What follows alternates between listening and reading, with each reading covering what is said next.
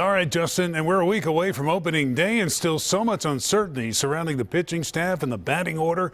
25-man roster is going to be finalized after Monday's exhibition at SunTrust against the Reds. Inquiring minds want to know right now. 4 more games and they'll play one in their new spring home in Northport on Sunday before coming home. There's Sean Newcomb, struck out 2, allowed 3 runs on 2 hits. He's walked 12 batters in 12 innings in his last 3 starts. That's not good.